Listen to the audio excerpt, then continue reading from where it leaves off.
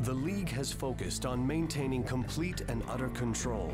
They agreed this goal could never be entrusted to any single person, who, if eliminated, could jeopardize their reign. So in the aftermath of the Lynx War, the League manufactured enormous battle stations called arms forts. Manned by a crew of thousands of expendable soldiers, this was military might the League could control and therefore trust.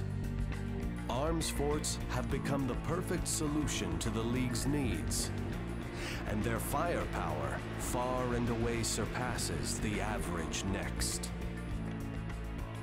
Dream and hope as they might, the Next pilots know that those who dare take on giants rarely live to tell the tale.